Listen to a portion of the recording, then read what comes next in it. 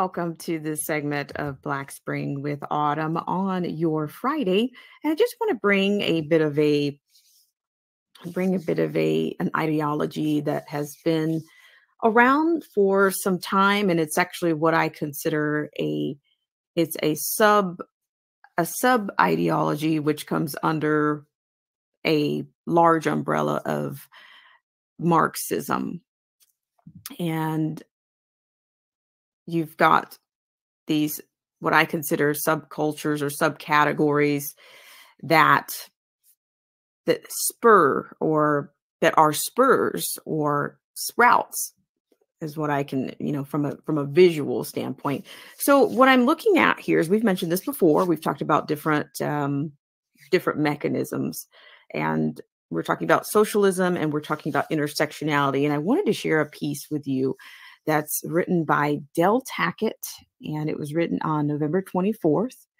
And according to this, one of the growing pieces of the Marxist socialist worldview in our culture is the theory of intersectionality. If you haven't heard of it, you will. It is an important element used to create a, quote, victim class, end quote.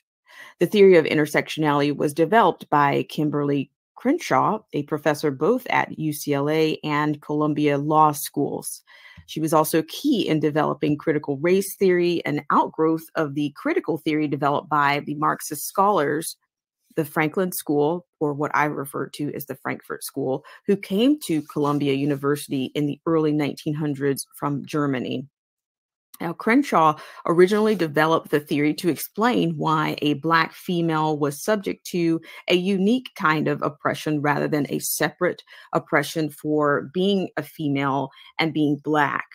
The Black female was in a, quote, intersection, end quote, of two oppression roads that made her subject to a distinctive form of discrimination. Now, in her talks, she speaks of intersectionality applying to all points of oppression: racism, xenophobia, sexism, heterosexism, ableism, classism, homophobia, transphobia, etc. The theory posits that the more your, quote, identity, end quote, includes these oppression points, the greater is the oppression by the hegemony and its social structures upon you. This should sound familiar to you now. Intersectionality, in short, is a way for people to grade their, quote, victim status, end quote. By this, I mean that intersectionality gives the mechanism by which one can sort of add up victim points and thereby increase their status in the victim class. It has also created new subclasses such that one is no longer Latino and transgender, but a, quote, transgendered Latino, end quote, which is of a higher status in the victim class than just the addition of the two. In this way, it creates a greater animosity toward the hegemony, almost a multiplier. So a non-binary, disabled, transgendered Palestinian immigrant, end quote, has therefore much more reason to be angry about being oppressed. Now, this is a point of highlight.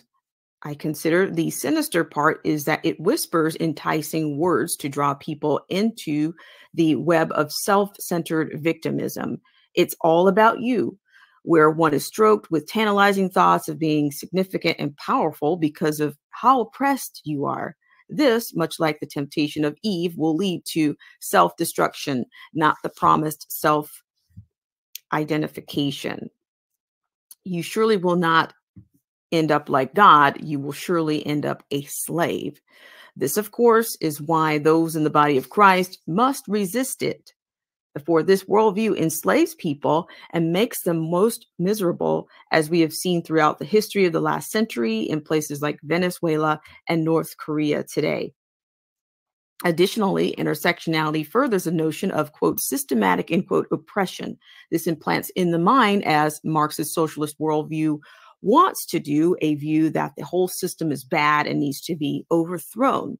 Therefore, we get the introduction of phrases like, quote, systematic racism, end quote, that infect the mind with an assumption that if you're Black, no matter where you are systematically oppressed, regardless of the reality of your experiences and circumstances. If you are a Black NFL player making millions of dollars a year, beloved by millions, you are still systematically oppressed because you are Black.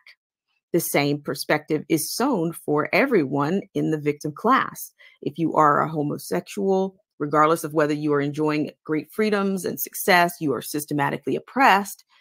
If you are a female, even if you are a CEO, you are systematically oppressed, and so on. How do we overthrow corruption? This discord, of course, is exactly what the Marxist socialist worldview seeks, to create a rage against the cultural hegemony and all of its structures to tear them down. Quote, this is the highlighting section here that I provide. At the heart of this is the enemy's number one scheme to destroy relationships. Intersectionality not only forces me on my systematically oppressed identity, but it also makes me hate the entire system oppressing class. It makes me hate the wealthy. It makes me hate whites. It makes me hate the social structures straight white males have built. It makes me hate cops. It makes me hate, just hate. The biblical worldview calls us to the opposite. Our identity is in Christ. We don't, quote, identify, end quote, as Miley Cyrus does as, quote, pansexual, end quote. We don't identify as Black or binary or trans or poor or Latino or in the increasing number of subcultures or tribes that Marxism gleefully seeks to generate in order to stoke the fires of strife and revolution. In Christ, there's no longer male versus female or Jew versus Gentile or poor versus wealthy. For those of us who are in Christ Jesus, that our unity would show the world that we are his and that he is truly the Son of God. This is one of the great hallmarks of Christianity. We love and fellowship with the wealthy, though we are poor. We love and fellowship with the poor, though we are wealthy. We love and fellowship with the white, though we are Black or Latino. We love and fellowship with the CEO, though we are a line worker. This is the remarkable unity that God has created in Christ. And we are called to be ministers of reconciliation. This enemy divides. God wants to unite. The enemy sows seeds of lies and distrust. God calls us to truth. The enemy stirs up anger and bitterness and hatred and violence. God calls us to love. When we see injustice, we don't stereotype and foment hatred against a whole group of people. We seek justice for the one wronged and transformation for the perpetrator.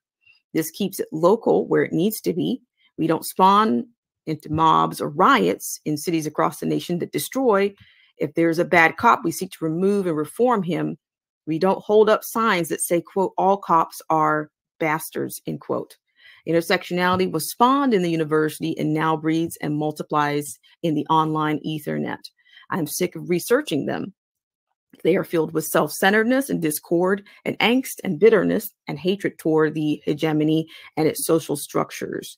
We are called to something different. We are called to love those who hate us. We no longer see the person from a worldly perspective.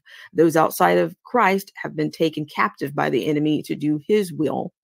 And the Lord's servant must not be quarrelsome, but must be kind to everyone, able to teach, not resentful. Opponents must